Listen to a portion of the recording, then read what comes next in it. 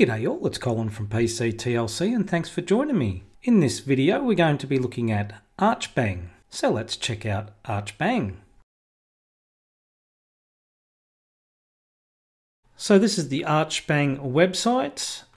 SourceForge, there is another ArchBang here, live ISO with i3, I think it said, i3 tiling. But this one here has some other releases here, i3, RC, beta. So what I've downloaded is the ArchBang beta 2510, 64-bit. So let's check that out. So let's get started on ArchBang. ArchBang is 853 megabytes in size. This is the one I've downloaded. So ArchBang Linux open box, let's start that up. Connection established. Alright, so I cannot get a full screen on this one, so we're going to have to go with just install ArchBang at this point. Number 1 partition scheme. Number 1 default. Number 2 CG disk. Enter your option, number 1.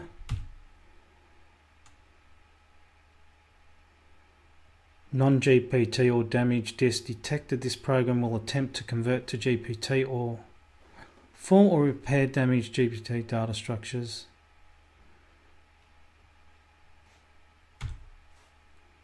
Okay, I'm not sure what that was all about, so we'll try new.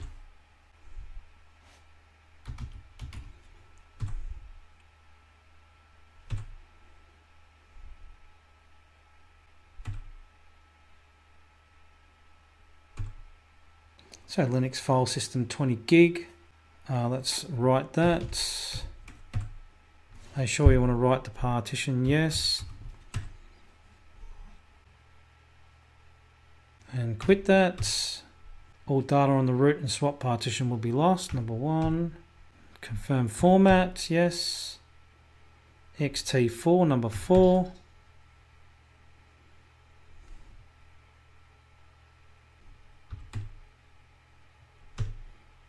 Okay, I think I've partitioned that correctly. It's been a while since I've done that. Number 2, install ArchBang.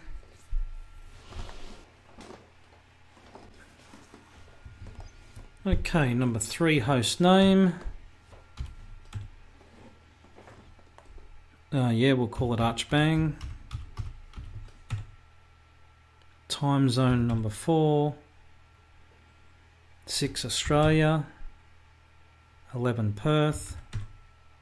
Yes. Hardware clock, locale, number 6. Got to scroll up for this one. English, Australia. 79. Yes, confirm that.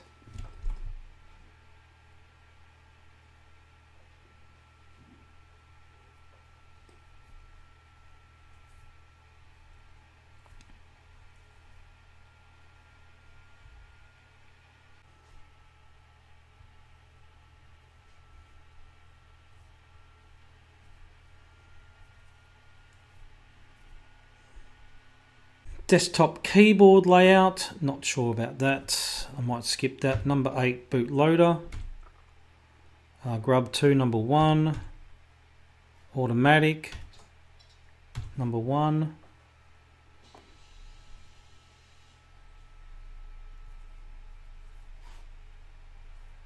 Enter to continue. Root password. I might skip that for now. Just go number 10.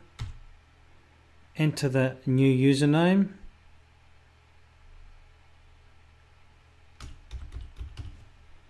Colin. Type the password for the new user. Retype.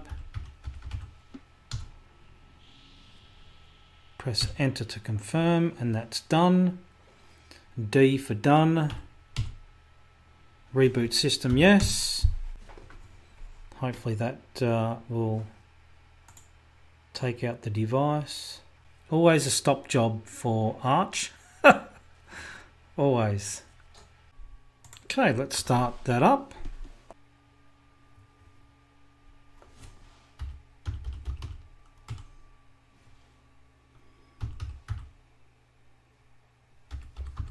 Username and password. And there we go. So that was a very simple partition creation I did there. I'm not even sure if I did it correctly. I was sort of rushing through that one. But I cannot get full screen. Applications, accessories, internet. So here we are on the desktop of ArchBang, managed, restarted, and it's actually full screen. So I didn't do anything to do that.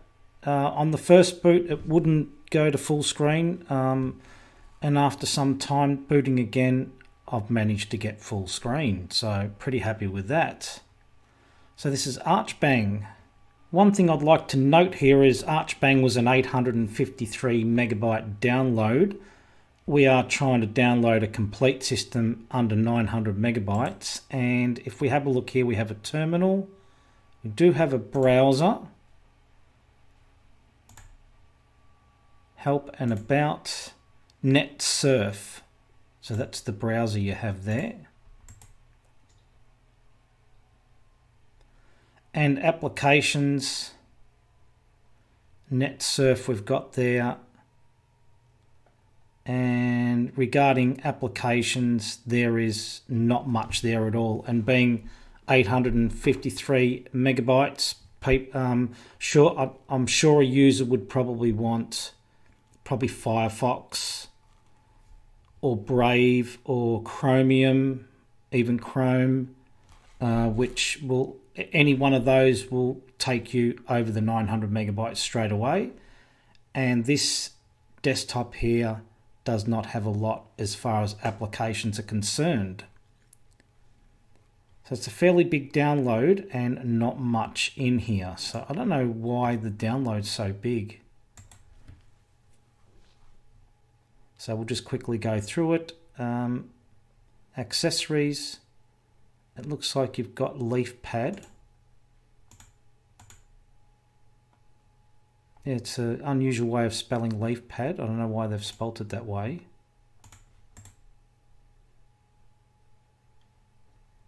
Compton and Pecorn or Picorn. What's that? Picom.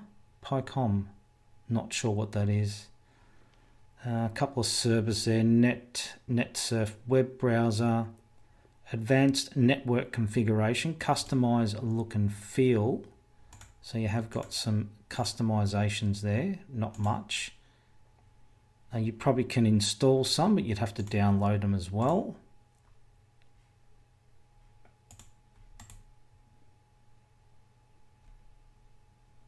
Desktop preferences. Desktop manager is not active. Okay. OpenBox configuration. So there's your OpenBox configuration there. You've got a few choices there. OpenBox choices for themes. You can move quite a few things around there. Now I can see this being not a bad distro. However, putting into consideration that we're looking at getting something complete under 900 megabytes. Yeah, this is really... this is probably not appropriate for what I'm looking for regarding lightweight distros under 900 megabytes. You've got Gparted, HTOP, Alex Terminal, Tent2 and Conky. So HTOP. So 148 megabytes of memory it's using. So that's pretty good. Just not application complete. That's the problem I see with this one here. So you do have a shortcut to NetSurf and terminal, probably LX term I would say. Little calendar there, sound, scroll the mouse wheel for your sound adjustment, and internet there. And a little conky up in the top right corner with some shortcut key combinations. So that was ArchBang. Not quite application complete really, ArchBang, considering an 853 megabyte download. So keeping in mind there's nothing wrong with these distros at all. It just doesn't fall in line with what I'm chasing as far as this lightweight distro series concerned. So that was ArchBang. Hope you enjoyed the video. Hope you found it interesting and informative, and thanks for watching.